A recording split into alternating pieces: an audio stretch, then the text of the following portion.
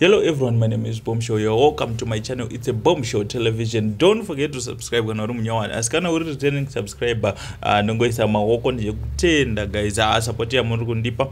It's amazing support. Saka pane nyaya ndayana isikada kupedza nguwa. Mbobobo man caught in the bank queue ari pabasa zvake.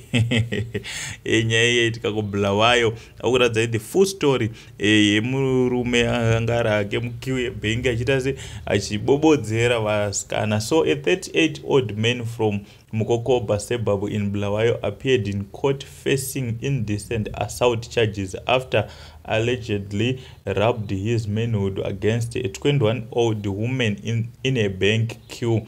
In a suspected case of Mubobobo. Mubobobo is a kind of black magic whereby a man can supposedly have sex with a woman from a distance and without her consent. According to an online source, B Metro reported that the incident was confirmed by police and occurred at a bank